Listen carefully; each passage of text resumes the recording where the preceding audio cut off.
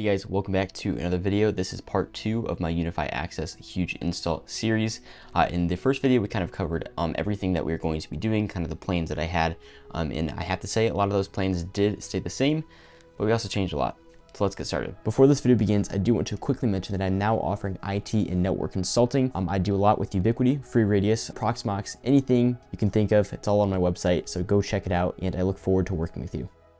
In this video, we'll be talking about the install related topics, the hardware that we used, how we got it installed, all of that kind of stuff. And in the final part, kind of part 3, we'll discuss kind of the growing pains that we are experiencing now with a key fob based system. So let's start off with hardware. First of all, specifically in the broadcast video studio, this is the door that has the UniFi Access Ultra, and that's going to be the video or the room I was in at the beginning of the last video.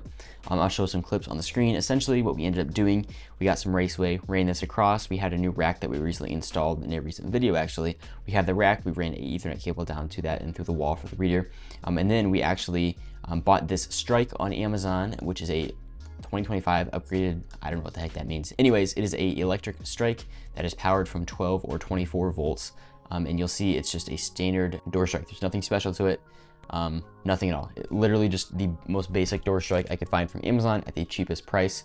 And the reason for this is because if you guys remember, this door is actually offset. So the latch is kind of offset from the actual standard spot of a normal latch. So this door looks a little different in terms of how we can actually allow the latch to unlock. And I do have to give full credit to my buddy who actually did this.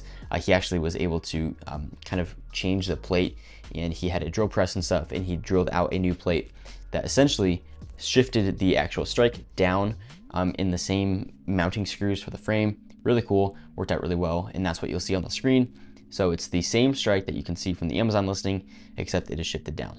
The next door is the door kind of on the edge of the building.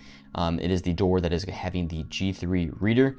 And this one is pretty straightforward. Honestly, this is going to be in line with a lot of the other doors that you will see in the video. So we've got the crash bar on the door, as you'll see in the clip, but we also have a G3 reader mounted to a electrical box right outside of the door. And that's how people are accessing the door. They're getting in through that. And then I didn't, sorry, I'm not taking credit for this poor work, but the building staff actually ran the raceway down the wall. Kind of interestingly, the drill or the hole is like offset for some reason, and the raceway is kind of crooked, whatever. I didn't do that. So that's how that door is getting fed. We have 2 wires going to that door. We have Ethernet for the reader. We have a 18 gauge wire for the actual electric push bar to be powered from. And that's working really well. It's probably a little less than 100 feet. But the crash bar is getting power from that. And the crash bar is actually really interesting in the sense that when we had this installed, the door guys actually said that it does not matter the polarity that you power this at. So somehow in the actuator or something, it is actually, it doesn't matter the positive or negative, or you know what I'm saying, it could be flipped. So kind of cool. But that crash bar was like $1,700, I believe. Honestly, it's expensive, but not too bad. A lot of other quotes we found were like $5 grand. And this one's working really well. It looks identical to another door that I'll show you later, and overall really happy with this one. Turned out pretty nicely on the outside, and that's about it. The next door is this door that has the G3 Reader Pro. This is a one that we had to completely replace the crash bar in again with that $1,700 crash bar. So the door company did that. They also did that little pigtail thing you'll see to this lower left-hand area. And that pigtail is what connects the crash bar to our 18 gauge wire that we ran through the attic ourselves. The door company could have done this, but we decided to do it ourselves because it was a lot easier and cheaper, I guess. So we did that, and you'll see there's raceway. I did that raceway. It's a little crooked, but anyways, I tried. And so on this door, we just have PoE Ethernet for the G3 Reader Pro, and then we have the 18 gauge wire again for the crash bar. So pretty straightforward. And then we actually got the angled mount for the G3 Reader Pro. So we don't have a electrical box out there at all. It is just angle mounted to the side of the building, and that's working out better. Originally we did have the electrical box, but it didn't look real good and it was pretty low. So it got shifted up and shifted out. That way the camera was facing the person trying to get in the door, which makes a lot more sense. Another thing with this, this is in the same picture that you'll see as the other door that we looked at with the G3 reader. Same power supply, they're actually shared. And Same fuse box, also again shared, but it is spec'd out for all the doors in that section of the building to receive power and I guess fuses from. So it is future-proofed again. Okay, moving on. This is the main door now, and this door is the most important one to look nice because it is what everybody's going to see. So this is the door with a G3 intercom, and it is a huge device.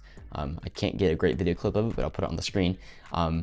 And you'll see the wall is a bit scratched up behind it. There was some signage that was originally there, so it's kind of covering the spot of the signage, but there's a lot of scratches outside of it, so it is what it is. But the G3 intercom has been really cool. It's working pretty well. There's still some bugs in UniFi OS, honestly, and it's kind of frustrating because like you can set schedules for when the calls are received, but the scheduling system doesn't seem to work at all. So, and same for the delayed tree, I guess, of people getting the calls. Like there's like a 10-second option, 20-second, 30-second option.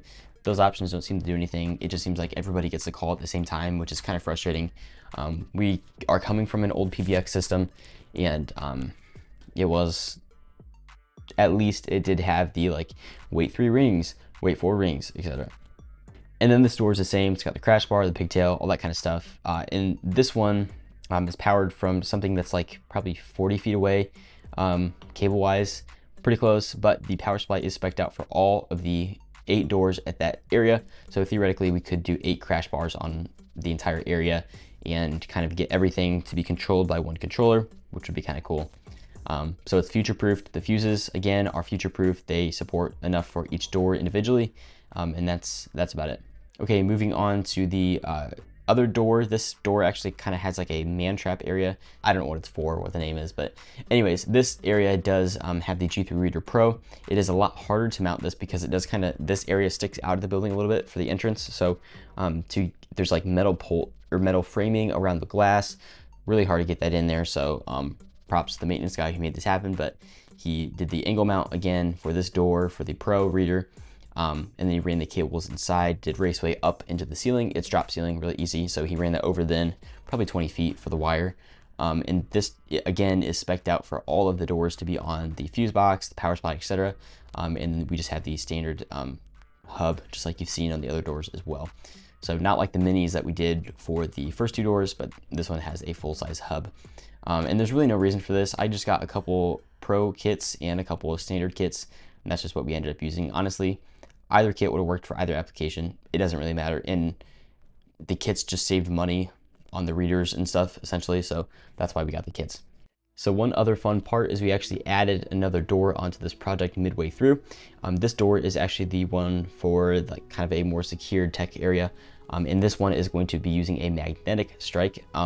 The reason we went with a magnetic strike is because the area around it is actually an area where there's going to be like guests. So we want it to be super quiet when they access the door. We don't want to hear a clicking from a standard door strike.